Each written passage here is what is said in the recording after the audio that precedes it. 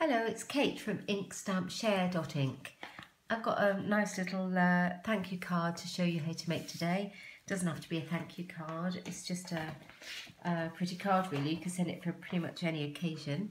And I've used the Dragonfly Dreams bundle out of the Stampin Up Spring Summer catalogue to make the card.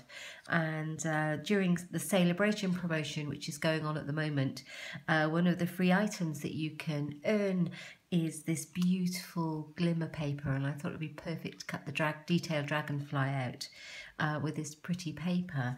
Now I'll show you the papers that you get. You get this pack of glimmer paper, and it comes in three beautiful colours. This one's the mint macaron, that's the Bermuda Bay that I've used in this card, and that's Perfect Plum, and they all match exactly with the colours in the Stampin' Up colour range.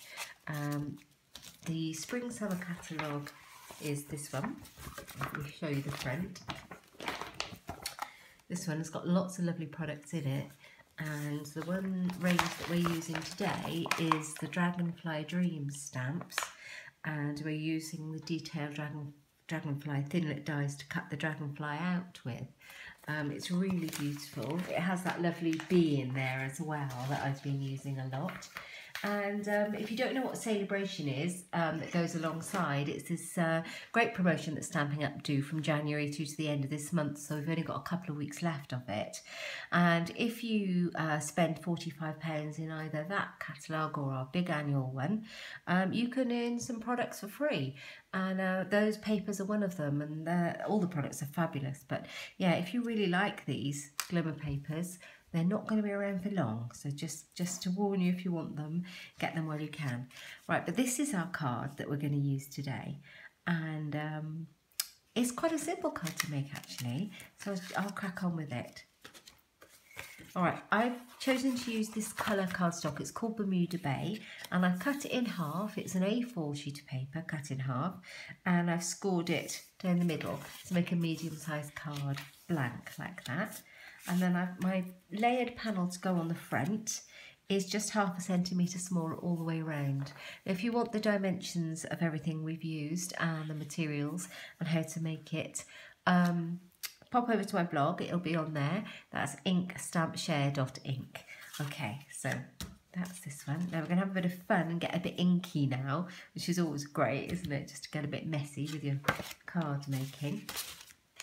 Got some of these sponge brayers that Stampin' Up supply, they're fabulous. And I'm going to use the coordinating inks. So I have chosen to use the Bermuda Bay, and this one, this colour here, let's show you, this one is Peekaboo Peach. There we go. And I've put in Blushing Bride for a little bit of pale pink. And the sentiment I've stamped in this lovely dark brown. It's called Early Espresso. It's a lovely colour. Okay, so I'll show you what we're going to do. It's a fairly simple thing. I'm going to take my sponge brayer and I'm going to ink it up quite well. And then I'm going to apply the colour to the card panel. Now I'm going to alternate the directions that I roll it in so I don't get any harsh lines. And I don't want a lot of colour, I literally just want to take the glare of the white away. There we go. And you can layer up as much colour on there as you like, that you feel it's how you'd like it to look. Sun is shining here, it's a beautiful day. Right. There we go. I think that's enough colour on there. So you could see, in contrast to the grid paper, that it's taking the colour quite well. And this is where the fun part begins. So out of my Detailed Dragonfly Thinlits, which are these ones, cut as part of the, there's a large dragonfly as well, and I've cut out with a large dragonfly my kind of template. You can see I've used it a fair bit, it's got a bit grungy, but that's the die cut. I'm going to use that as a stencil on my panel here. And roughly in the middle, where I want my main dragonfly to go, I'm going to pop him there. And I'm going to ink up my roller again And just by holding it down with my finger, I'm going to roll over him. Nothing too accurate, just apply some colour. And you'll think there's nothing on there, no more than you had before.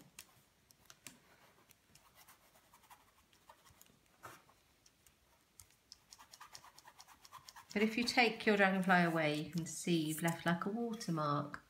Hope you can see that on the video. Yeah, so I'm going to carry on doing that, but I'm going to apply some different colours. I love this Blushing Bride. I'm going to put one of those in the corner.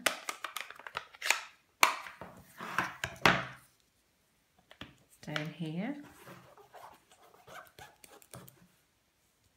It's a bit of a contrast colour, so I don't want to go too heavily on it. Just smudge it in so it's no harsh lines. And if you take it away, you can see your dragonfly. I hope you can see that. And then I'm going to do another one in that colour, I think, at the top. And you can place your dragonflies any way up that you like or you find pleasing. I think I'm going to put him there. Him.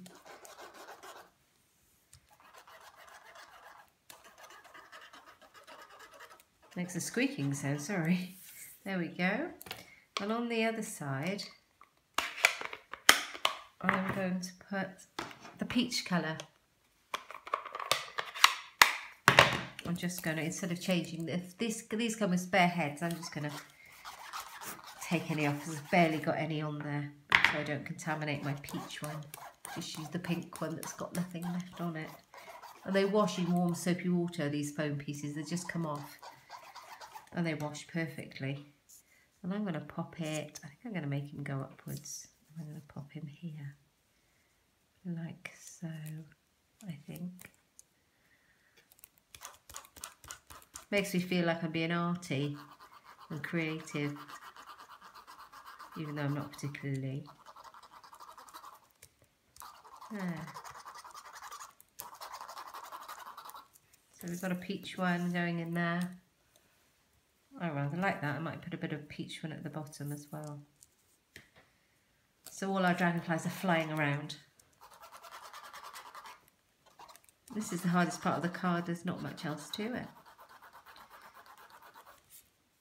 Just smudge that in so I don't have a line. There we go. So that's my panel. Put that ink away.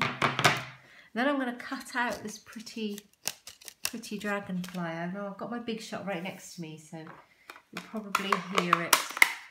You'll probably hear it cranking through. So here we go. Put the large die on the magnetic plate. It's such a useful thing to have. And I'm using the most of my Glimmer paper. Excuse me. So this is the large die. You can see I've been using my paper quite well. Okay. So I'm going to grab my little die brush. Now, I did think I had to be convinced about this brush. But as usual, now I've got one, I wouldn't be without it. So it's just, let me show you. It's a foam pad, basically, with this brush. And instead of going through with your pokey tool on these detailed dies and having to poke each thing out if it doesn't fall out, or if you flick it, it doesn't come out very quickly, you just give it a go with the brush. And it helps quite a lot. It's not going to get every single bit out every single time, but it will save you a lot of effort, as you can see. It's pretty good, isn't it? And then, you know, it's just the odd bit that might need to come out. But I like, there, it's done. How beautiful is that? I don't know if you can see the sparkle there. And if I do it in the box, you see I'm a bit lazy, so I do it in the box and then I can just pour the box into the bin instead of sweeping my floor again. Okay, let's put that die away. And this is going to go onto my card. And I'm actually just going to stamp my sentiment straight onto the card. I'm going to be brave in the Early Espresso, and I chose Thanks for the Smile and Everything Else. There's a lot of lovely sentiments in this stamp set. This is the stamp set, and it's got that beautiful bee on there that I've been using. It's got To a Wonderful Friend, Enjoy Your Special Day, You Sure Know How to Make Someone Happy, and Thanks for the Smile and Everything Else. And you can stamp out all these beautiful dragonflies too. So I'm going to stamp mine now in the Early Espresso ink. Just fingers crossed, because I'm doing it straight onto the card, that it works well and doesn't make a mess. So I've got my dragonfly roughly where I think I'm going to put it afterwards. Ink up my stamp. I'm just going to test it out. Yeah, that's fine. And I'm going to float my sentiment where I'd like it to go. Just pop it where I want, really. Thanks for the smile and everything else. I've got black ink on me. It finds me. Perfect. It worked, hooray! So I'm going to put my dragonfly on with the dimensionals. These sticky foam pads. You can see I love them because I've used a lot of these ones. And I'm just going to cut one up. In fact, I might just use the edge part. You see the edge down here? It's great for cutting up and putting on small items. Ooh. Now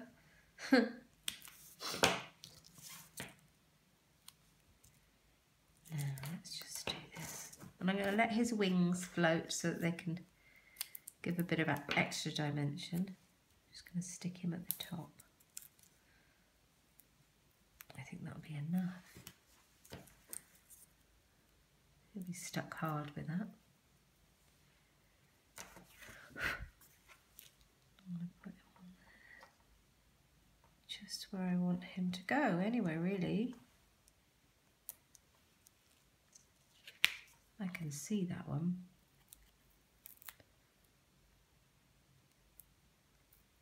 You can cut them as small as you need, but that's fine.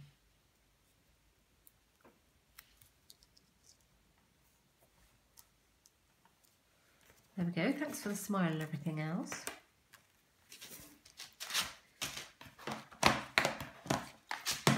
Now I've got my card blanket out of the way. I've tidied it away now and I can't find it. Here it is. It's under that pretty glimmer paper. Okay, so I'm going to pop it on here. And I'm going to raise mine up with dimensionals as well, just for the fun of it.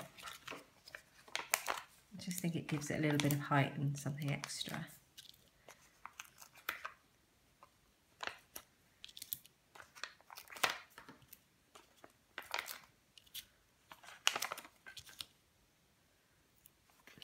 Bits.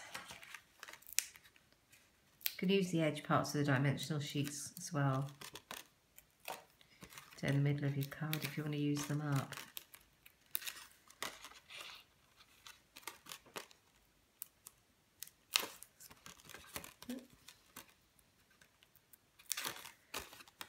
Yeah. Are we there? Yes, we're there. Hooray! So this is going to go on the front. And that is my finished card. I hope you like this dragonfly. I love him. He's beautiful stamped also. But I thought this glimmer paper was crying out for a dragonfly. I hope you enjoyed this project. If there's anything that you would like that's on that we've used in the project on the project, please have a look at my shop. It's all on there. That's katebolt.stampinup.net, and have a look at my blog for the dimensions of the card. It's Inkstampshare.ink. Thanks a lot. Bye.